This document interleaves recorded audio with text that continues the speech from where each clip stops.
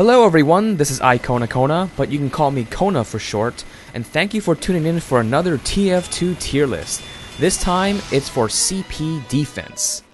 The goal for this tier list is to try to identify the classes that do well or do poorly in a particular type of game mode. This list is divided into 3 levels: top tier, mid tier, and bottom tier. Now this list may vary from map to map because certain maps tend to favor certain classes, but I generally found that these tier lists work well for this game mode. Just to remind you that this list is for public servers and not for competitive. So let's get started with my tier list for CP or attack defend on defense. Starting with the bottom tier, we have the Scout. Man, the Scout is not getting any love on my tier list. Don't worry, he'll do better on the other game modes. But the Scout doesn't do so well on CP defense, mainly because he just can't kill multiple people at once. This is really important, like this, by the way. Random crit, gotta love the random crits, even right on startup too. But yeah, the Scout has a very difficult time trying to clear the point, and when you're playing defense, being able to clear the point very quickly is important. The Scout can only get maybe 1 kill at a time with his scatter gun. He can maybe help out with Mad Milk and such, but generally Scouts are not used to clear the points by themselves.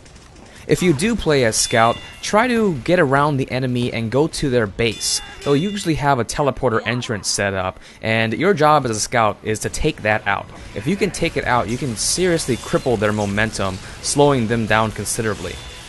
Scouts can also stop a cap midway, so if you see that the enemy is capping the point, you can quickly rush to that point and stand on that to stop the cap.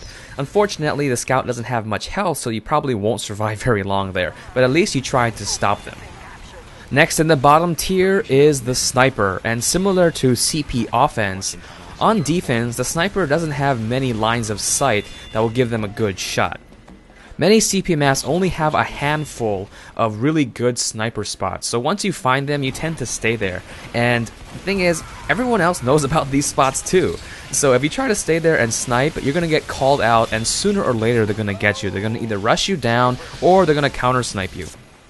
Sniping is also difficult because you usually don't have a clear shot to the offensive team's holding position. Let's say Dust Bowl number 2, you know, that side tunnel that everyone likes to hold up in with that one-way gate. As a sniper, you clearly don't have a shot on there unless you're standing above on that little platform looking back towards the last point. So you really don't have a lot of clear lines of sight to standing people. Most of the time, you're going to have to try to pick off people who are running, and if you played Sniper, you would know how hard it is to try and pick off people, get headshots on people who are jumping around and running. Moving up a tier to the mid tier, we have the Spy. Now the reason why I put Spy in mid tier and not bottom tier is because Spy is generally easier to use on defense. This is mainly because the offensive team is going to be so busy trying to push forward that you can easily go there and get them while they're running or while they're attacking. An effective use as Spy is to take out the enemy teleporters, because they'll usually have one, especially when trying to push to the last point. If you can take out their teleporter, just like the Scout, you can cripple their momentum. If you're a Spy and you happen to come across the offensive team's holding position, like again, that tunnel in Dust Bowl number 2, you may be tempted to try and take it on all by yourself, and all I have to say is, good luck, buddy. Usually they're holding there and they're just building up Uber, and during that time, they can easily spot you running up and, you know, trying to kill them or sap their stuff.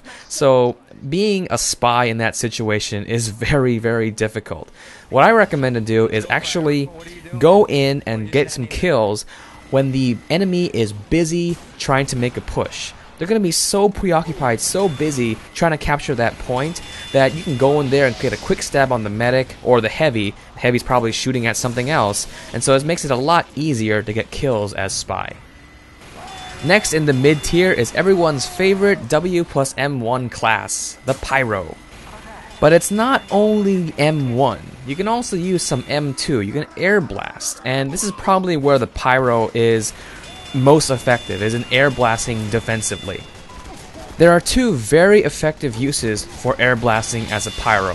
The first is just clearing the point. If you see that the enemy is on the point, you can rush the Pyro, and hey, the Pyro has pretty good run speed. Rush over there to the point and air blast people off the point to clear it so they stop capping it. You can also clear the point of, let's say, stickies. You know, because those are deadly. If demo men just keep on laying stickies there and you just run up there, air blast it first before you jump on the point. The second effective use for air blasting is blowing back Ubers. This can be a little bit risky, and maybe that's why I don't see a whole lot of people doing it. But if you can blow back an Uber, let's say an Uber demo man who's trying to take out your sentries, or perhaps an Uber heavy who's just trying to kill your team, being a pyro and air blasting can really save your defense. Now, I'm not very good at blowing back Ubers, mainly because I don't play a whole bunch of pyro. But for the people who are very experienced in pyro and know to do this, whenever they blow back Ubers, I thank them, because without them, the enemy team would have just destroyed our defense. Next in the mid tier is the Soldier. There's not much to say about the Soldier. Like I've said before, he's a pretty generic class, but the real place the Soldier shines is with a crits, kind of like you saw right there. Luckily, right here, I have actually Prof. Snape healing me a lot, so he gives me crits whenever I need it. I was just kind of fooling around with this, by the way. This weapon is just, oh my gosh, it's so hard to use. This is the definition of soldier spam, definitely, because the thing has about three degrees of deviation for each rocket, so it's not very accurate, and you literally spam the rockets. But yeah, Soldier on defense with Kritzkrieg, super effective, and the fact that the rockets actually do splash damage is also very important. If you ever see a point being captured, you can start spamming that point with rockets and you'll get hits on multiple people, hopefully getting multiple kills. The last class in the mid tier is the Heavy. Now the Heavy's role is pretty basic. I've said this before. The Heavy is the tank of the team. He's the one who you buff to give a lot of health. He's the one that takes a lot of damage and can deal a lot of damage. Kind of like the Soldier, if you pair the Heavy with the Medic who's using a Kritzkrieg, oh boy, it's gonna be... Your kill feed is gonna light up white, let me tell you that. It's gonna be so easy to get kills with the Heavy with Kritzkrieg. And it's multiple kills too, which is exactly what you want on something like playing defense on a CP map. You definitely want the ability to get multiple kills at the same time, or at least getting kills very quickly, one after the other. And with a crits Heavy, boy, that's the way to do it. The Heavy can also act as sort of a distraction. Not like a distraction in the sense of a scout, but more of when the team is pushing, let's say, to the last point. Ah, why did I use the caber? I guess I knew I was going to die or something. But yeah, if the enemy is pushing towards the last point, the Heavy on your team is going to kind of draw attention. And if you have Heavies plus sentries, sometimes it's difficult for the team to decide, oh, which one do I go for first? Do I go for the Heavy or do I go for the sentry? By the way, the answer is the sentry if you're Ubered. So, you know, sometimes people will make that mistake and not know which one to go first. They'll be caught in this troubled decision they have to make, and they end up wasting time, which is exactly what you want. So that the Heavy can be, kind of in its own way, a good distraction. We have now entered the top tier list when we're starting off with the Engineer. Now, as the Engineer, you probably want to go with a level 3 sentry. If you want to really turtle in on that last point, level 3 sentry is the way to go. And with multiple level 3 sentries, you can lock down that last point from multiple directions. Don't forget to put a dispenser up as well. The medic is going to have a difficult time trying to heal everyone on your team. So if you put dispensers next to your sentries, at least your teammates will know where to go if they ever need more health or ammo. Teleporters can be useful as well, but they're mainly used for covering the first point, you know, getting your teammates near the first point if you really want to lock the enemy down that far up in the map. If you want to pull back, that's fine, you don't have to worry about those teleporters anymore. Now back to the level 3 sentry. Generally you want to put a sentry where you can actually see the point. If you put a sentry somewhere where it can't cover that point, you might actually get spy capped.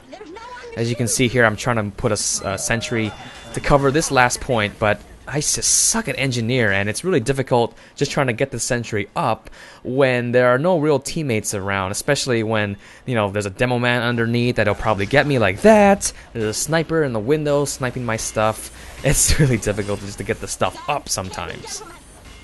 The next top tier class is the Demo Man, and of course he's top tier because he has the ability to put stickies on the point and deal huge amounts of damage. Demo Men, they're good on offense too. But yeah, Demo Men can deal huge amounts of damage very quickly, getting multiple hits on multiple people, and that's what you want. If there's ever a need to clear the point really quickly, put a bunch of stickies down, detonate them all at once, there's a chance that they'll actually fly off the point, but better yet, you'll actually kill them all. Now, Demo Men are not only good at dealing damage, but you can actually drive the offensive team back just by spamming some traps or spamming those pipe grenades. You will not believe how useful those pipe grenades are at controlling the enemy's movement. If you spam a whole bunch of them, I call them rollers because I usually get killed by them when they're rolling.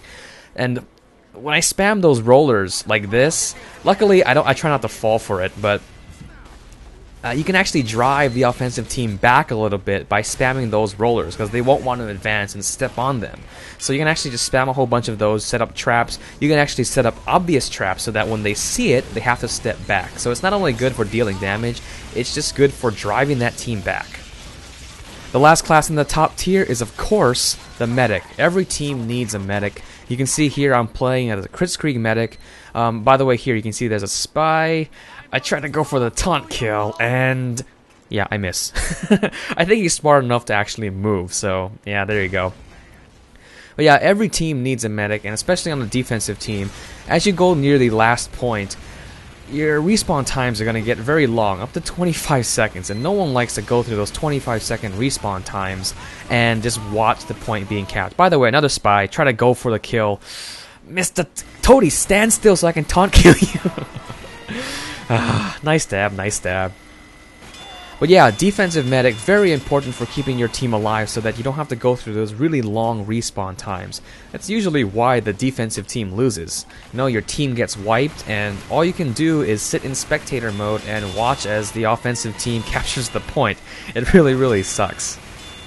So that is my tier list for CP defense. This is attack defend, not the 5 CP like you see a lot in competitive. I'm going to actually have another tier list for that game mode. Now, what do you guys think about this tier list? What is your tier list for CP defense? Now, leave a comment below, or better yet, you can make a video response. So thank you very much for watching. I hope you enjoyed this video, and have a nice day. Spy cap, someone get the last point! The last...